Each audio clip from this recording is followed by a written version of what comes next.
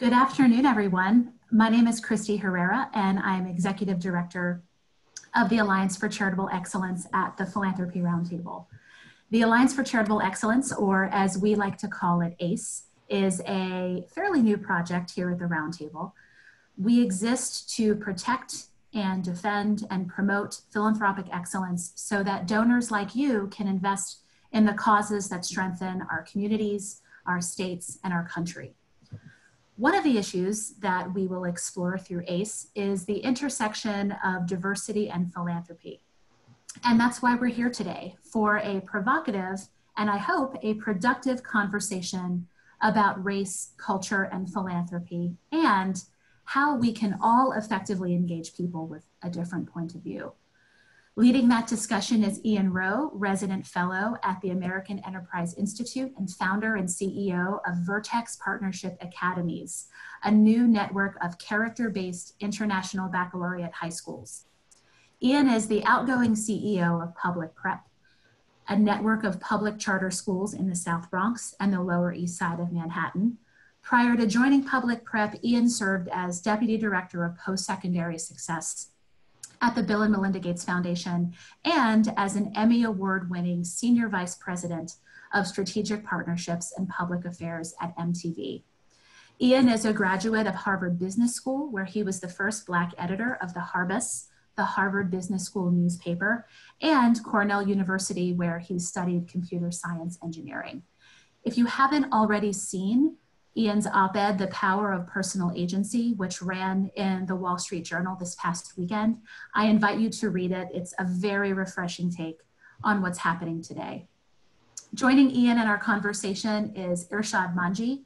Irshad is Director of Courage, Curiosity, and Character at Let Grow. She is the founder of the Moral Courage College and the best-selling author of the book, Don't Label Me, How to Do Diversity Without Inflaming the Culture Wars.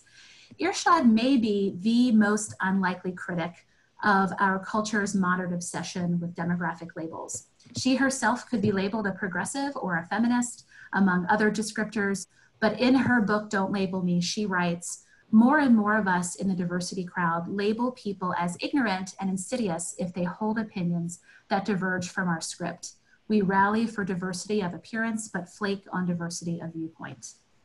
If you haven't seen Irshad's Time magazine video that went viral last year, the video is called It's Time to Teach Young People How to Stop Being So Offended. I encourage you to watch it.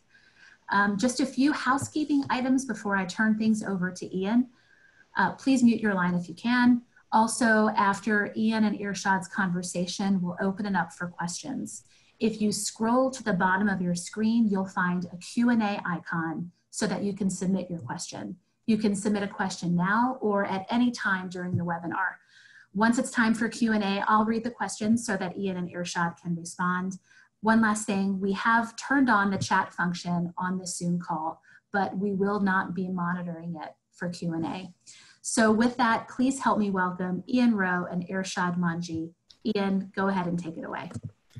Christy, thank you so much for that fantastic introduction, and thank you to the Philanthropy Roundtable for hosting what I believe will be a fantastic discussion on how to engage other viewpoints and opinions at a time when much of our country doesn't seem to want to do just that. And so I'm very proud to be here. As Christy said, my name is Ian Rowe, and I'm honored to be joined by the amazing Irshad Manji, who is known for her audacity, nerve, boldness, and conviction. I love that description. And soon Irshad and I will be having a conversation about why moral courage seems to be in such short supply and what we can all do to become more brave and engage in true constructive dialogue that improves the lives of young people and maybe might just help keep our country from ripping apart. As Christy said, for the last decade, I've run a network of public charter schools in the heart of the South Bronx and the Lower East Side of Manhattan, 2,000 students, mostly Black and Hispanic kids from low-income communities. I'm embarking upon a new effort to run a network of character-based international baccalaureate high schools. But bottom line is, I run schools.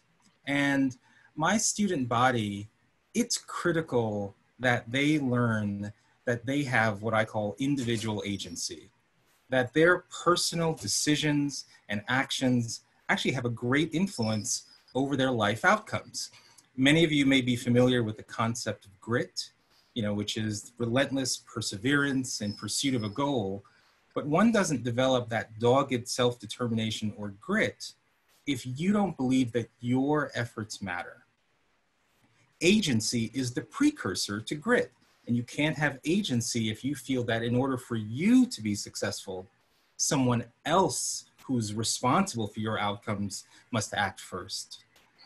In the aftermath of the killing of George Floyd, however, this dominant narrative has emerged that structural racism is the key factor holding Black people down, and that white people need to first give up their privilege in order for Black people to succeed. Now, there's certainly still barriers, but what I thought was missing from this narrative, this dominant narrative, is the topic of Black excellence and individual agency, and the stories of millions of Black people that are succeeding despite the odds. Yet in speaking to my colleagues, I noticed that people said, no, we have to, they were self-censoring. Ian, you can't say these things in public because somehow a message of Black independence might be construed that we're blaming the victim for their own challenges. That's why I wrote the op-ed in the Wall Street Journal. And it was entitled The Power of Personal Agency. Despite very real racial barriers that are out there are millions of examples of Black excellence. What can we learn from those who are pursuing the American dream? Those who are making decisions around education, work, marriage, and children that are successful. There are many people who can benefit from that message, people of all races. This is a viewpoint that has to be shared. What's been refreshing is the feedback has been very positive.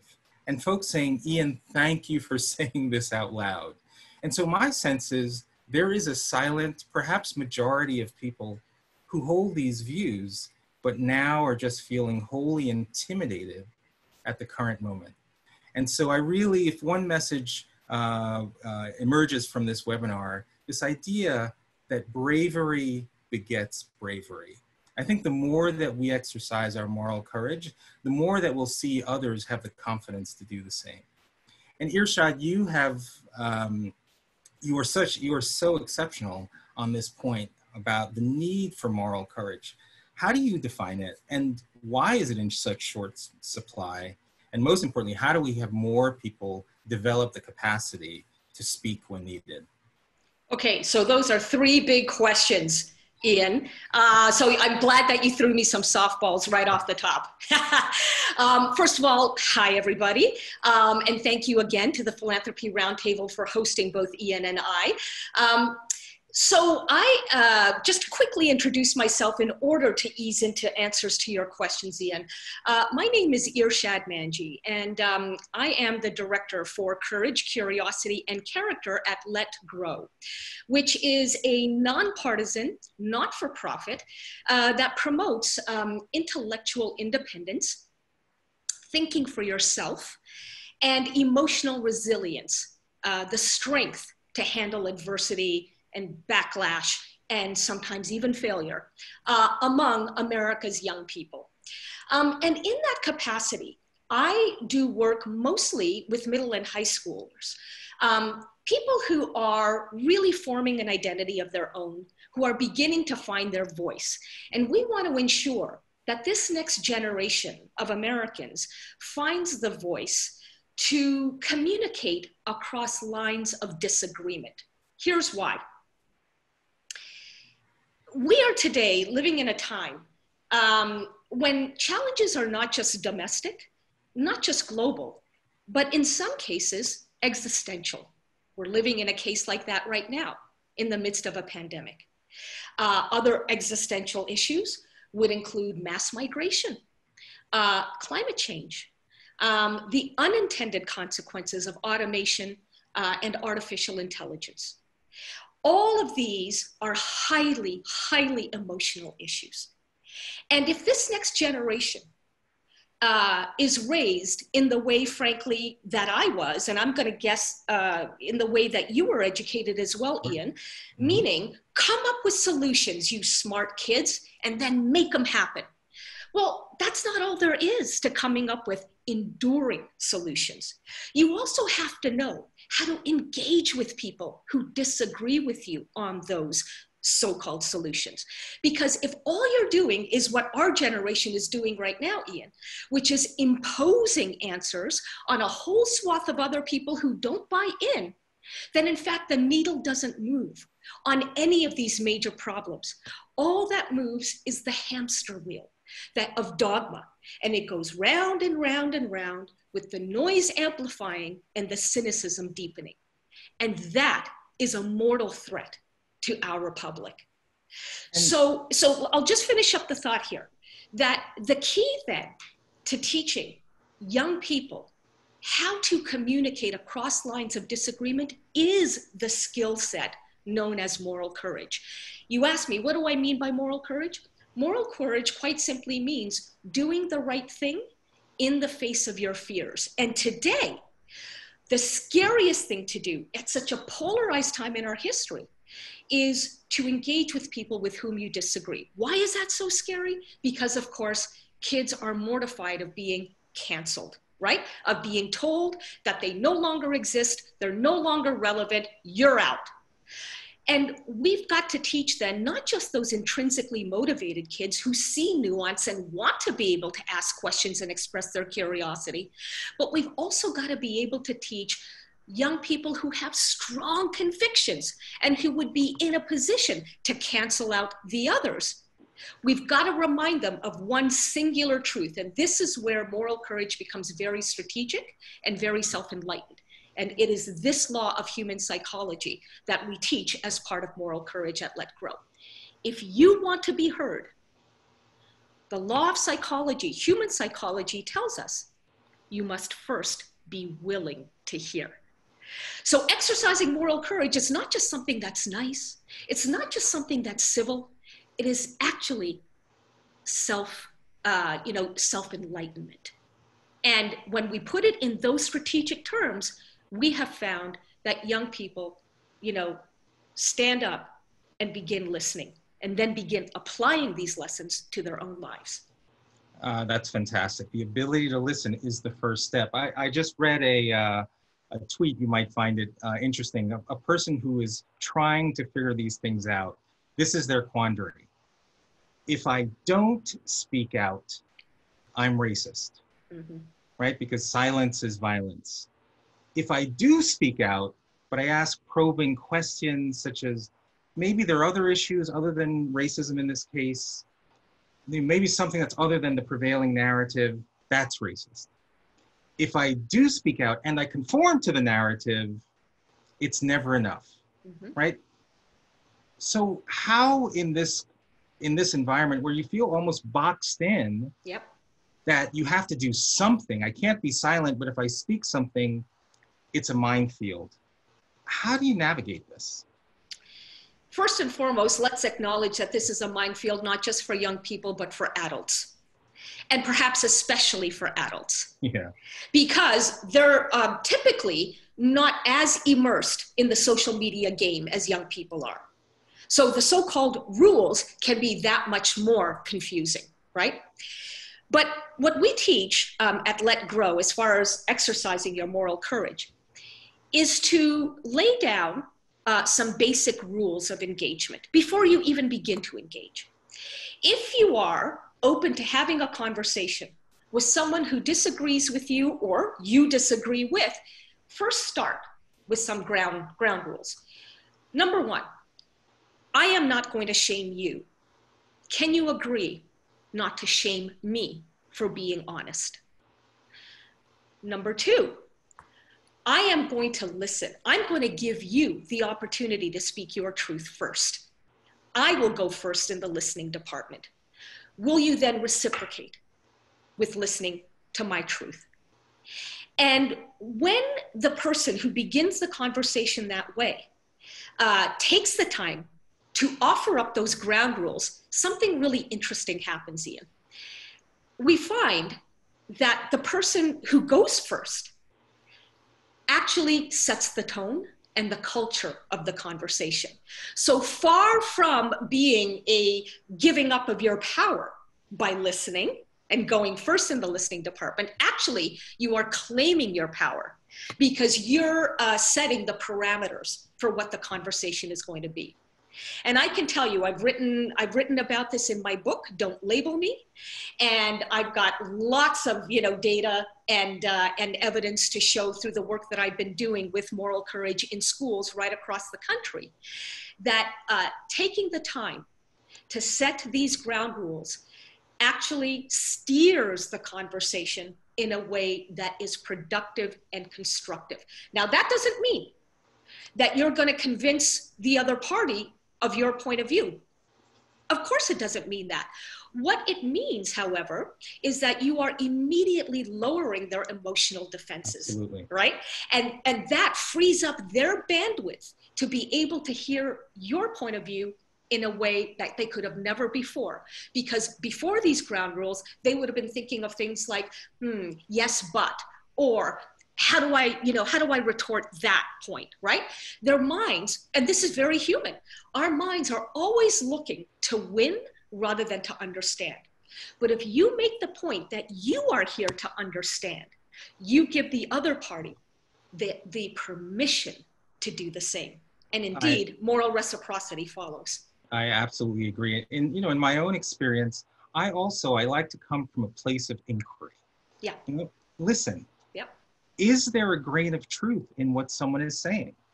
Do you actually have the moral courage to accept the possibility that you could be wrong? That there are parts of your argument that are actually flawed? And I think for me, that's something I've really tried to embrace, because none of us have all of the answers. Are you willing to change your opinion based on new information? Right. And respect the person and really hone in on the argument itself. Have you ever been canceled yourself? I tell you something. First of all, prior to my latest book, Don't Label Me, I had a full 20 years as an advocate of reform within my faith of Islam. In fact, some of our participants today might remember my name, the face, or the nasally voice from having done a ton of media in past lives about this very issue. And when I went in front of large audiences of my fellow Muslims to argue that we need to change ourselves if we are going to show that Islam means peace, let me tell you something. You want to talk cancellation? I'll tell you about cancellation, right? This was not something that people, my fellow Muslims wanted to hear. But here's what I learned. I persisted.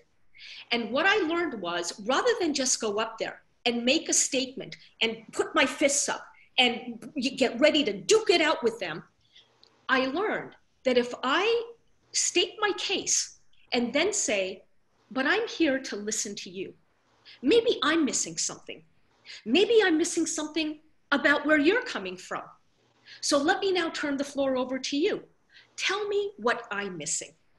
And when people understood that I was there to engage and not necessarily to win, that is when they trusted me enough to ask questions about where I was coming from as well.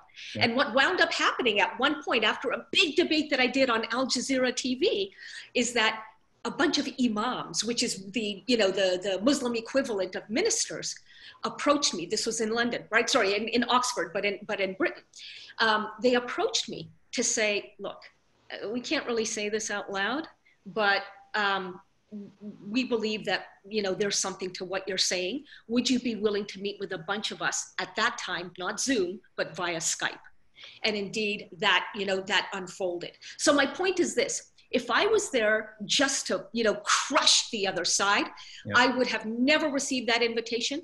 I would have been speaking to the choir and a whole bunch of others who needed to come on board with the idea of Muslim reform would have simply turned their backs and walked away. But by taking the time to build trust, I was able to reach the most otherwise defensive members of my community, and in that way was able to get my message heard. And that is something that we, could really learn to do more of in this country on all kinds of issues. Sure. And what do you think is the role of data and proportionality in these conversations? So for example, I often write about some research under the label of success sequence. And it's a series of decisions that many Americans have made that give them an incredible likelihood of economic success. And these are decisions that are in the control of individuals. And it's finish your high school degree, full-time work of any kind, marriage, then children, in that order. Mm-hmm. When Americans have made those decisions, 97% of people from any beginning economic class end up in the middle class or beyond. That's phenomenal information. And I've found it very useful to actually have that kind of information that's typically not part of a dialogue, that's more emotion driven than data driven. Right. So how do you think about injecting actual evidence into these kinds of conversations? Sure. And I think, your point about certain patterns holding is an incredibly important one. That's part of where the credibility of your argument would come from. Let's remember though, timing is everything, or at least a lot of everything, right? If you start off with stats, I know. You're never going to get much further. Precisely because of what you enunciated moments ago, the word emotion. Like it or not, we human beings think first and foremost emotionally. And from a biological standpoint, the easiest emotion to have is fear, where our brains, our primal brains, are constantly scanning for threats. That is why taking the time to build trust and not be a threat to the other party is so important to the strategy of being heard. Later, once they have reciprocated your trust in them with trust in you, that is when you can ask a question. Namely, tell me, Ian, if you are the other party, what do you think is the role of statistics and data in a conversation like this? Do you think that research should matter? Asking that question, or a question like it, puts the ball of accountability back in the court of the person you're engaging. And here's the key. By gleaning where they are coming from, you're able then to get more information about what they value, so that ultimately you can reframe your argument in a way that finally has a shot of being heard. So, two important things. Number one, save your stats and data for later in the conversation. Build trust first by bringing emotional defenses down. And number two, rather than merely state your research, ask first, what role should research play in what we're talking about today? Yeah, and I often find, I think you're right. You first have to put yourself, reveal some vulnerability yourself. I often share my own experiences of being a Black male in this country and challenges I've faced, to say that I'm not completely dismissing the arguments that you're saying, but let's just talk proportionality. So for example, obviously the George Floyd killing has highlighted a terrible example of an unarmed Black person being killed by police. 23 times that happened in the United States in 2018.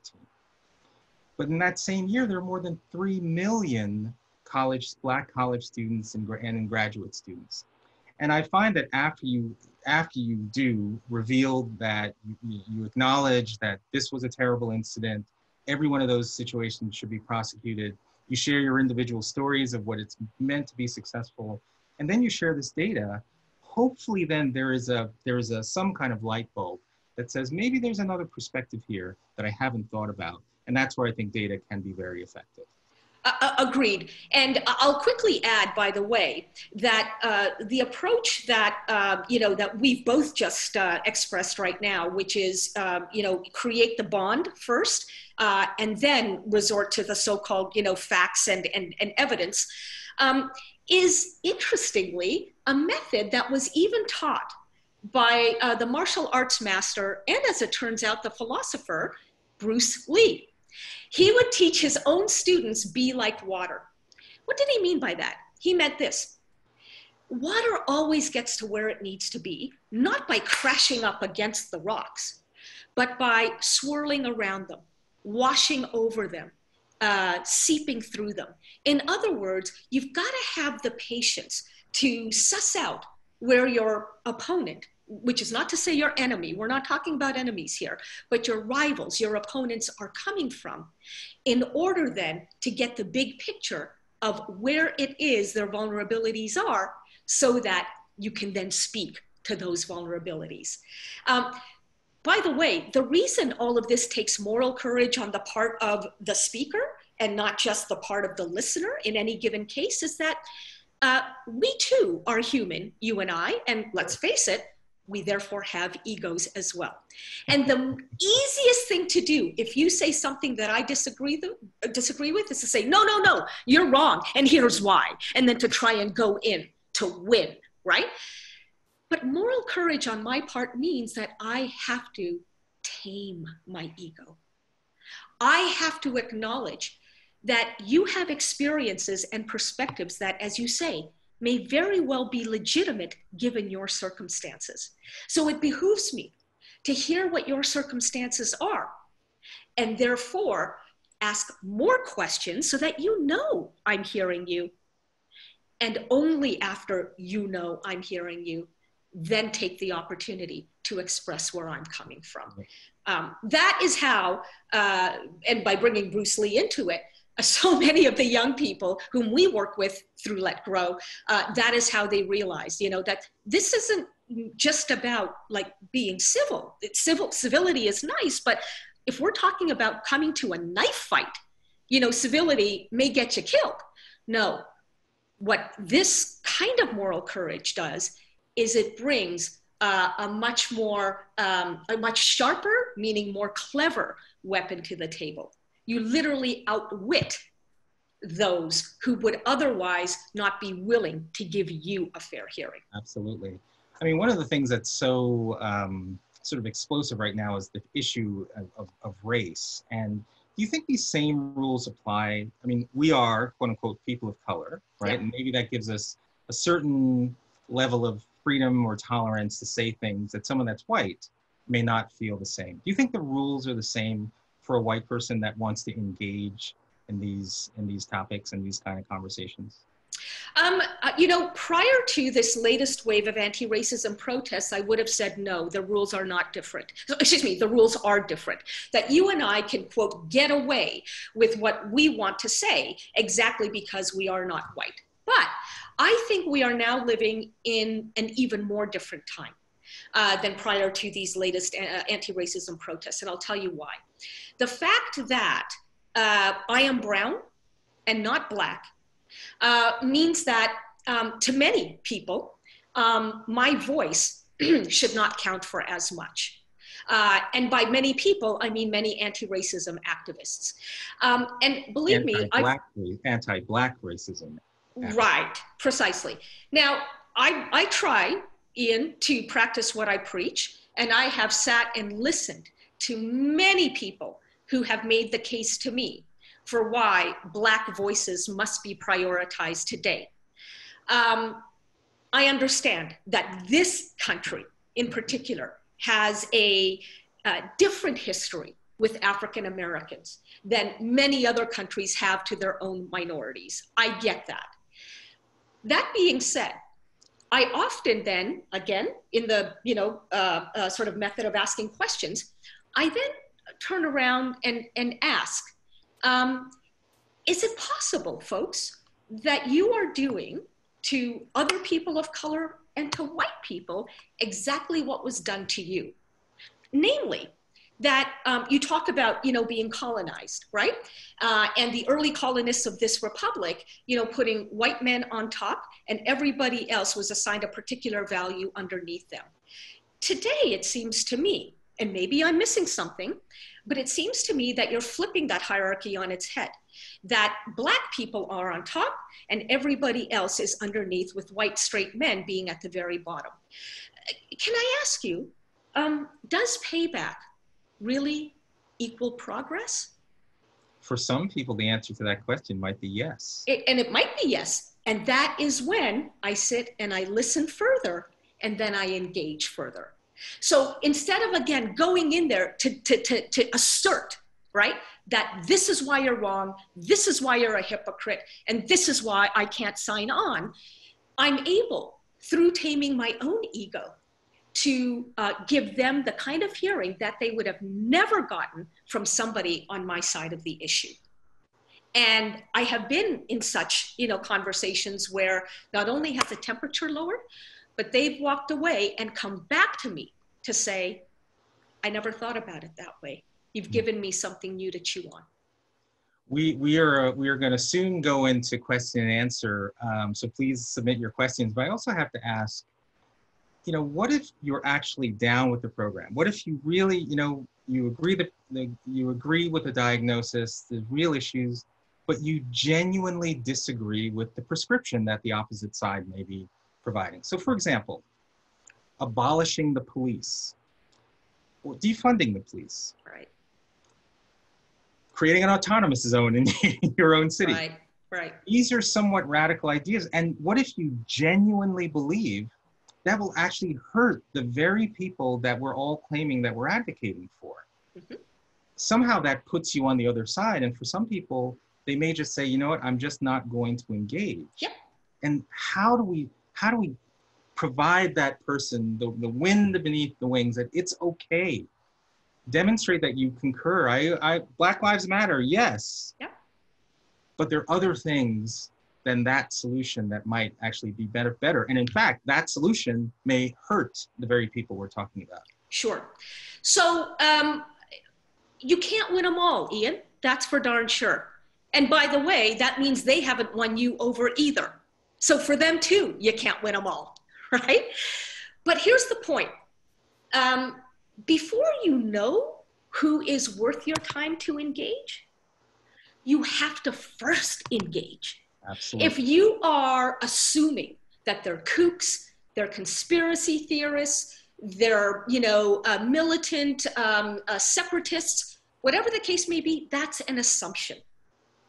And your assumption may very well be wrong. Look, I'll briefly tell you, one of my own students, a young woman named Genesis, is a hip hop artist, African-American, grew up in Biloxi, Mississippi. One day in New York City, she, protested the Confederate flag in a very inflammatory way. She spoke to her crowd. She got the adulation from the crowd right in front of her, and then a ton of hate mail from all kinds of people afterwards who saw a viral video of her, making that inflammatory protest. But because of the class that I taught on moral courage, she decided to invite one person whom she remembered from her childhood, but whom she had not spoken a word to in 25 years. He wrote, as part of that stream of, feedback that she got, he wrote to say, I totally disagree with you. I don't want you dead, but I totally disagree with you. She invited him to her backyard to sit down and talk. And the question she asked him right away was the very first thing she said as part of the conversation. Tell me how that flag makes you feel. Right. Not an intellectual question, a question from the heart. And because Ian, she asked him that question, he then asked her that question. And what he realized by engaging with her and she with him is that he wound up caring more about her than he did about that flag. Now, he is one of her heartiest supporters. And so the point I'm making is, it would have been very easy to look at someone like him, red beard, dusty ball cap, Confederate flag flying in his backyard, no longer, but back then, and say, that dude is a racist. I have nothing to say to him.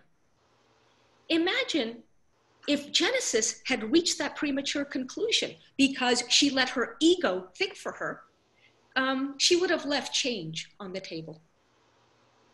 Excellent. Okay, well, I could go on there, but we would love to invite the audience to provide us some questions and make this more of an interactive session. So Christy, do we have some questions that have come in? We have some great questions, and so we'll see if we can get through as many of them as we can. First question, what are your thoughts on trying to have productive conversations around race online? When social media makes it challenging to engage in the back and forth strategy you're encouraging, which is a wonderful strategy. Well, I'll say it's very difficult. I very much do not engage because it's, in my view, it's ultimately unproductive to speak in sound bites of 140 to 280 characters is, I think, self-defeating. I try to find other ways. For example, when I write my essays, first of all, I try to really lay out what I think, because these are nuanced arguments and it's very difficult to achieve that. So in my own life, literally, last Friday night, I brought a group of 7 Black fathers together to sit on my porch, socially distanced.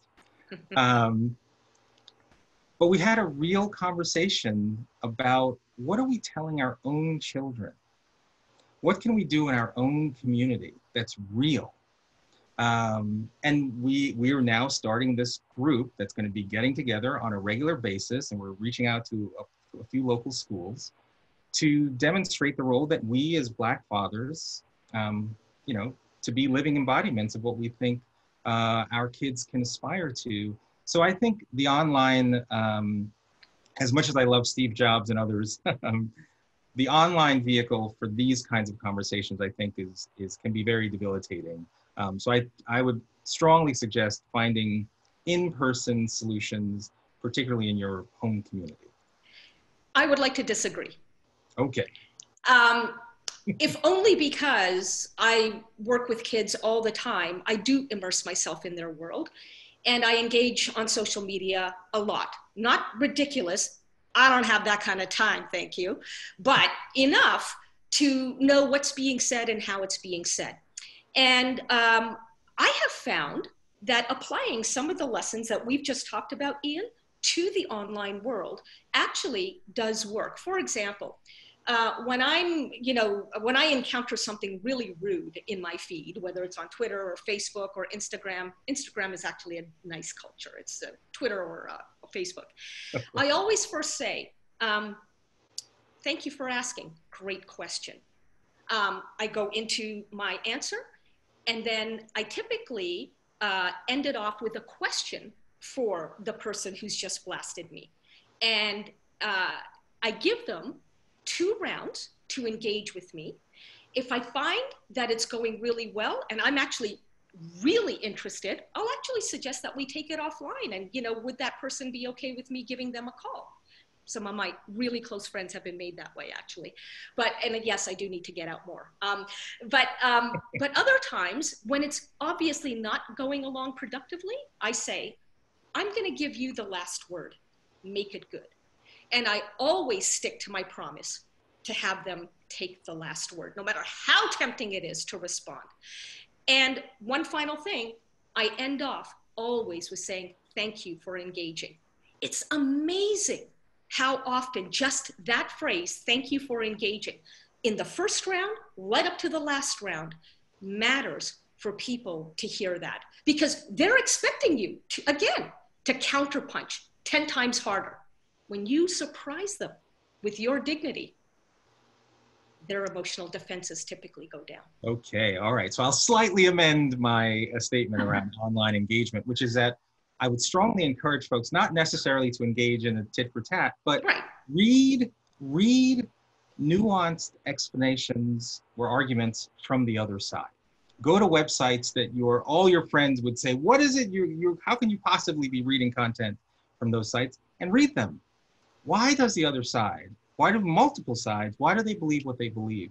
And what I've done actually in multiple instances, I've reached out to people who I believe have had very thoughtful arguments that go against mine. And I've actually been pleasantly surprised that when engaged on that level of sort of, you know, I read what you said, I disagree, but I'd really love to understand where you're coming from.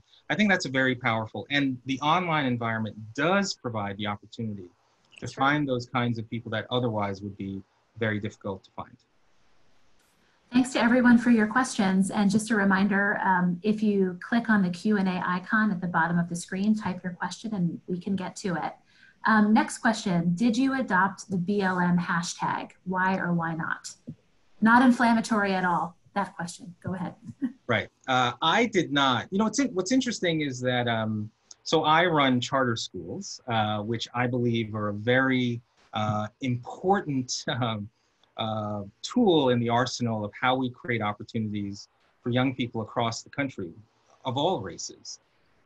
The Black Lives Matter organization, actually their platform is to issue a moratorium on charter schools because somehow they believe that charter schools are working in opposition of the interests of low-income Black kids.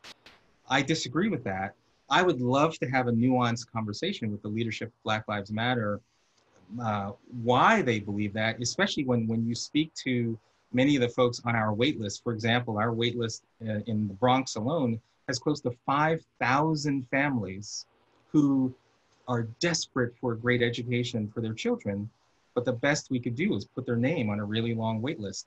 And the vast majority of those 5,000 families are Black and Hispanic.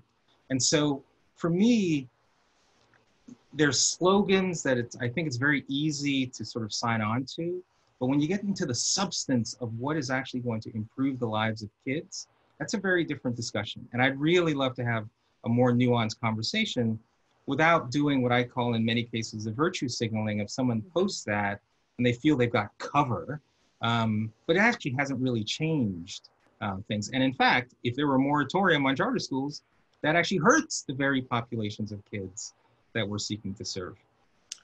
I agree, Ian.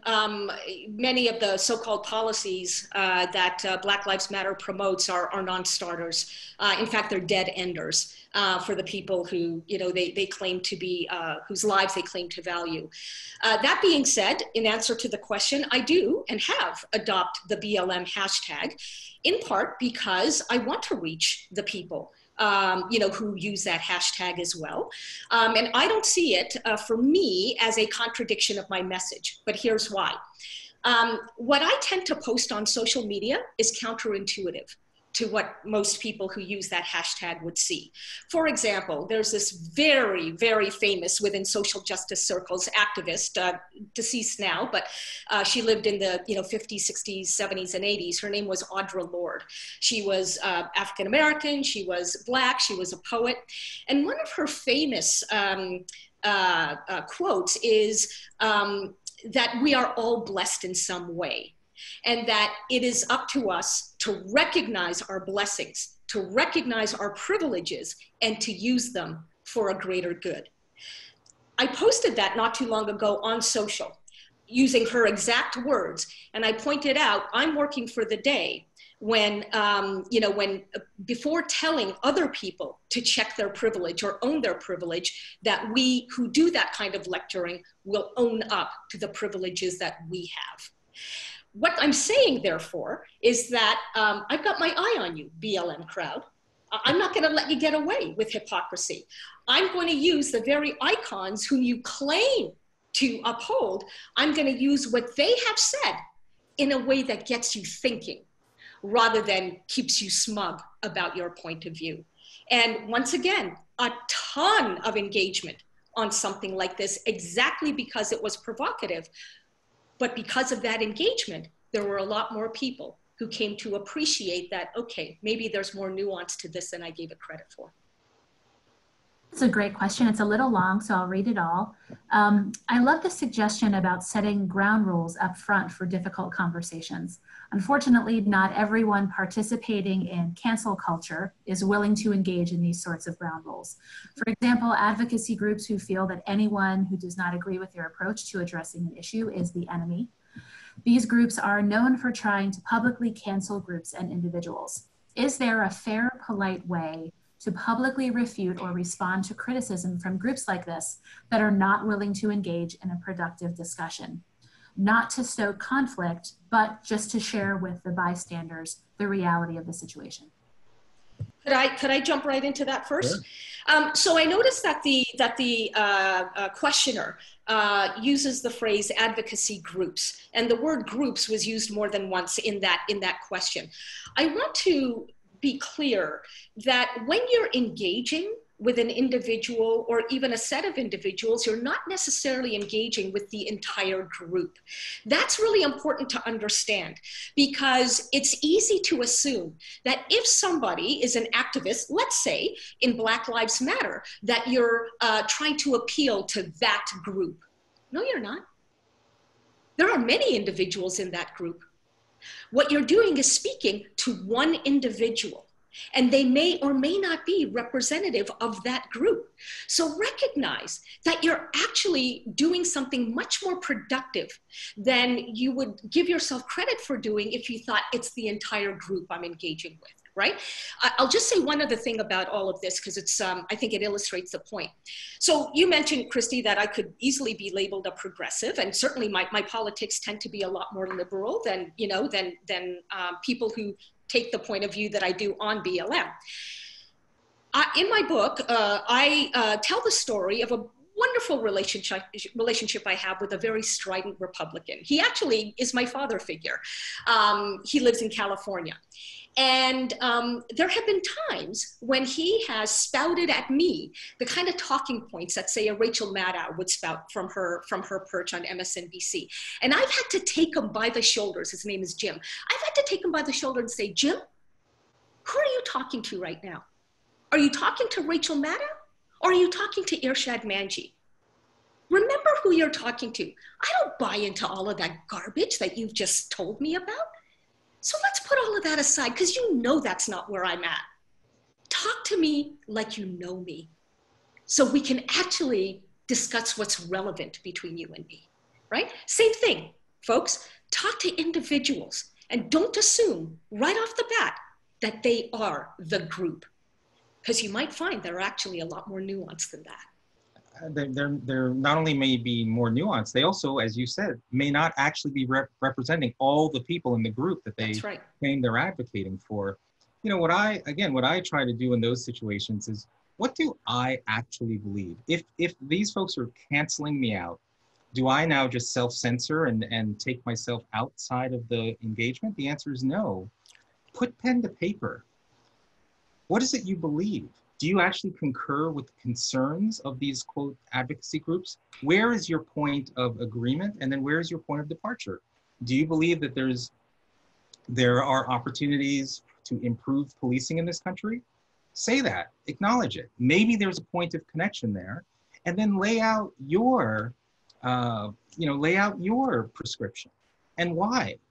So at least there's clarity on what we're actually talking about. What I often find is that people are just completely talking past each other. They're operating on assumptions, and they have no actual idea of what either party stands for. I'm a big fan of write down your thoughts. For me, I can't really make sense of things until I've challenged myself on paper and then put it out into the world. I think that's a very good practice to pursue. And remember, people, just because cancel culture exists doesn't mean you have to accept it. You can always say, I'm canceling cancel culture, and proceed, as Ian just suggested. Yeah, and don't cede your power, because a lot of the cancel don't give it away. Culture, they win when you cancel yourself. That's right. Right? This is where moral courage is really important. It's the only way we're going to hold our country together. In this sense, silence is consent. Silence is violence. Next question, it's two questions actually that are related. How do you effectively distinguish between BLM the idea and BLM the movement? And how do you respond to assertions of systemic racism? Well, I think I'm happy to take them. Again, I think, as a Black person, I can surely share my experiences facing racial discrimination. It is true. Every person has a range of challenges that they face in their life. The question is, are these challenges so huge that you are immobilized? are there examples of people who have faced all sorts of racism, other challenges in life? You know, life is unfair. You know, you're going to face barriers based on race, class, gender. You might be short, you might be tall, you might be attractive, you might be not attractive. You know, not that I'm saying equating racism to these other things. I'm not doing that. But what I'm saying is, what we have to do, particularly for young people, is get back to this idea of agency, that you are going to face inevitable barriers in your life. What can you learn from other people who face those same exact challenges and have proven successful? What are the decisions that they made in their lives? What is it that we can learn from them? That's an important part of the dialogue, because if we keep pushing the idea that structural racism is this heavy weight on your life, and you're going to get killed while jogging, or you know, or any of these things, you are immobilized. At some point, you start to say, why bother? The very last thing we can have for our young people is this feeling of powerlessness.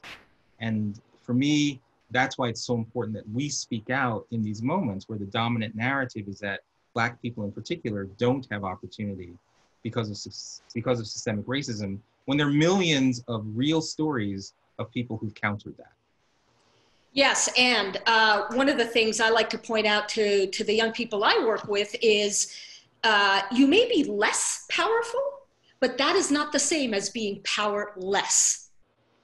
That's why agency really matters. And the other, you know, of course there's systemic racism. Of course, I've experienced it. But let's question, what is a system? Is a system something completely abstract and therefore there's nothing we can do to tackle it, you know, other than tear down the country? No. Systems, structures, institutions are nothing more than the people who inhabit them. These things don't speak for themselves. We, the people who inhabit them, speak for systems and structures and institutions, which is why it's how we treat one another that makes anything systemic. That is why working with other individuals, role modeling the moral courage that Ian and I have been talking about, engaging in understanding rather than just labeling, that is what digs the rot out of any system. So remember, systems are not abstractions. The system is us. And for the system to be reformed, we have to change ourselves. So we've gotten this question in a number of forms, so I'll read one of them to you. How can and should we embrace diversity in the philanthropic sector? There's a lot of talk about foundations looking like the people they are helping. Do you think that this is the most important metric for charitable organizations to consider? Well, what's interesting about that question is you use the word diversity without an adjective in front of it. I presume when people are asking that question, they mean racial diversity as opposed to viewpoint diversity. And there's certainly, you know, benefit in having a racially, socioeconomically diverse population of folks that work at foundations that are not necessarily reflective in terms of quotas, but in terms of experience. But what I find is viewpoint diversity is more so what's missing from these communities. We cannot, these problems are extremely complex, and I think the solutions are as complex. And what I don't want to happen is that organizations, you've seen this in the higher education space, move to, let's create the Office of Diversity and Inclusion. They find a non-white person to lead that, and again, it becomes cover for a supposed now investment, but the results don't always play out that way. And so I would just be very focused on non-superficial changes, and that viewpoint diversity, I think, is the most constructive thing that foundations should focus on. You know, and again, what are your core values? What do you believe? Is hiring someone who's racially diverse going to change your, your mode of giving? Maybe it should, but it shouldn't be just because they are of a certain race or they're of a certain background. Do their arguments align with your values? Do their prescriptions actually represent the long-term interests of the people that you're advocating for? These are challenging questions because right now, we're not necessarily seeing solutions that have proven to be successful. And so our readiness to be open to take new kinds of solutions should be the real barometer for me. And that for me, that includes viewpoint diversity, maybe even more importantly than racial diversity. Chrissy, I'll simply add, this is one of the questions that I addressed in depth in an interview that I did with the Philanthropy Roundtable magazine last year. And you might actually want to make that link available to participants to that interview after this webinar. But I'll quickly add that we need to distinguish. Ian is absolutely right. We need to distinguish between at least two types of diversities. Here's how I would put it. There is such a thing as honest diversity, and then there's such a thing as dishonest diversity. Dishonest diversity slices and dices individuals and stuffs them into categories and leaves them there as if to say, welcome to your assigned place. Honest diversity engages individuals and treats people as individuals, not as avatars or mascots of this or that tribe. So the next time, folks, anybody suggests to you that you really don't believe in diversity, here's a question to ask them. What kind of diversity are you talking about? Do you mean honest diversity, which is about understanding and engaging? Because I'm very much in favor of that kind of diversity. Or do you mean dishonest diversity, which is only about labeling? Because in that case, you're right. I'm not interested in that kind of diversity. And frankly, you shouldn't be either. We have about 3 minutes left, so I'll ask a final question and then turn it over to you both for some closing remarks, and I'll wrap it up, if that sounds good. What can a funder do? Rashad? So I would, of course, love for the participants of this forum and beyond to consider supporting Let Grow, where I serve as the Director for Courage, Curiosity, and Character. And that's also where we are building a program for schools right across the country, public as well as charter and independent. And that program is called Moral Courage College. Which teaches middle and high schoolers to be less offended by ideas that they don't immediately believe in, and to ask questions and discuss tough topics without the fear of being canceled. And the reason we're so passionate about this is that, we know that society simply cannot move forward, and democracy cannot be deepened, or for that matter, in some cases restored, without the skills. And these are skills. These are not just attributes. These are actual skills that can be taught to a new generation, but they're not getting it immediately from their teachers, or for that matter, even their parents, because their teachers and their parents were never taught this either. So at the moment, we're creating an online course that we will be scaling for teachers right across the country to teach moral courage, especially when it comes to highly emotional issues like racism and anti-racism. Ultimately, though, I think the point to make here is that, Let Grow has a strategy for scaling this work and these lessons. And if you believe that a new generation is capable of learning these things, and indeed must learn them in order to correct the mistakes that my and Ian's generation have imposed upon them, I would love for you to get in touch with me. The Philanthropy Roundtable will be posting our contact information, and particularly if there are any schools in the country that you think you could connect us to and support us in bringing our work to them, we'd be doubly grateful for that. This is about scaling the impact of the work nationally. And Christy, how much time do we have? We're at 3 o'clock, but go ahead. Well, I'll wrap up. I'll do both my closing statement and answer what funders can do. Certainly invest in charter schools, invest in the one institution that in many communities across the country provides educational opportunity for kids. There are also great organizations like 1776 Unites, which is a group of primarily Black scholars and activists who've risen up in response to the 1619 Project and providing an alternative view of the possibility of America. And I think it's really important to support organizations that are trying to demonstrate a different viewpoint for how Black Americans can be successful in our country.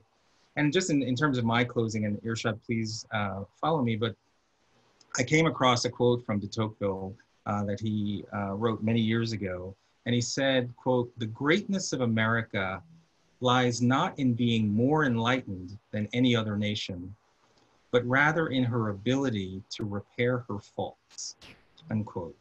I've always found that statement compelling because it resonates with the notion that America is always in pursuit of becoming a more perfect union. And while the founders did lay out these inspiring ideals, we are in a constant effort as a country to live up to them. But what that is dependent on is civil discourse, constructive disagreement. And at this moment in our nation's history, in which the silencing of ideas seems to be the status quo, we need people like us to stand up and speak up. Listen to people who disagree with you. Don't label them. Is there a grain of truth in what they're saying?